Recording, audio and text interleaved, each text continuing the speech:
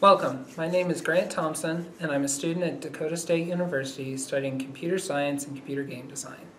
The video you're about to see was produced for MCOM 353, a course on digital media communications. My project, How to Critically Analyze a Video Game, is about looking at a video game and creating useful critiques that can be useful for both you and the creator. If you'd like to leave any comments, please do. Thank you.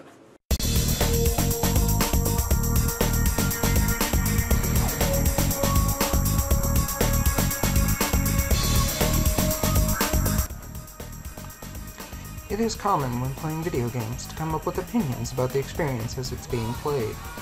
What is harder is to take those opinions and turn them into useful critiques. In this video, I will explain how to take the general observations and opinions and turn them into feedback that is productive and constructive. When I am approaching video games, I usually focus my attention into three areas: narrative and storytelling, gameplay and mechanics, and all other auxiliary elements. In this video, I will be using Borderlands 2 for my examples. Narrative and storytelling involves more than just the adventure being told. It involves world building, as well as level design. For example, in Borderlands 2, the narrative is the dialogue from the characters, as well as the environmental details and how the world is laid out. Overall, it is a strong and compelling narrative that tells a vibrant story and actually gets you invested into the characters.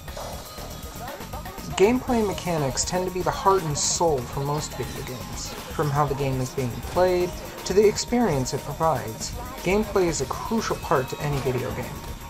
In Borderlands 2, the first-person shooter gameplay is tight and responsive. All the mechanics in the game help support the experience.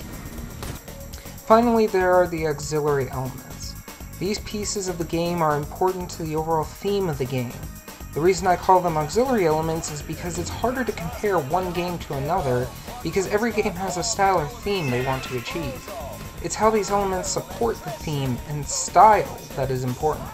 In Borderlands 2, the cel-shaded art style as well as the music direction all help support the dystopian theme and give a cohesive and thorough experience. So as you can probably tell, I enjoy Borderlands 2 and rate it fairly highly, but it is my hope that from explaining why I think these are great experiences, that you can make better critiques in the future. Thank you.